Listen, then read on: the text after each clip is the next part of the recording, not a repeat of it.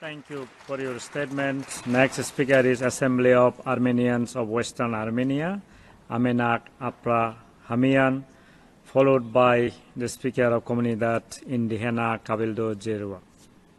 So now I give the floor to Amenak Aprahamean. Je voudrais particulièrement remercier.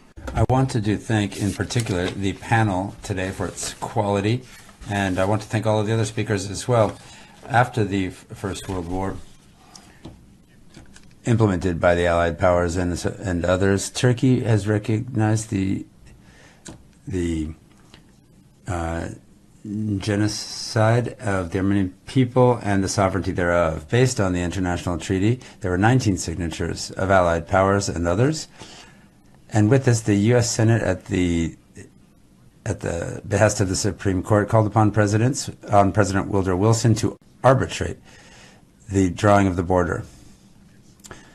It is that was signed by the President of the United States. Since then, the Armenian people have been autonomous and under occupation by Azerbaijan and Turkey,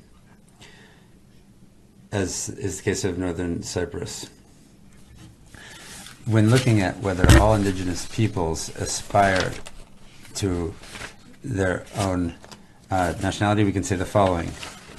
How have indigenous peoples become autonomous peoples, recognized by their states in defense of their people? Also, do they want to become nations with a recognition of their statehood? Third, indigenous peoples are living within states. How do they live with recognition of their rights as recognized by the UN and other jurisdictions? Fourth, indigenous peoples, with a state or not, are systematically brought to their knees by states that do not recognize their rights at all.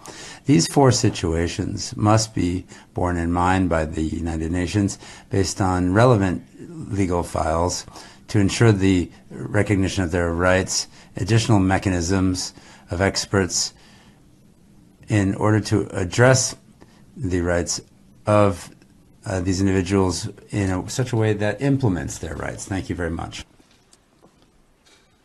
Thank you for your statement.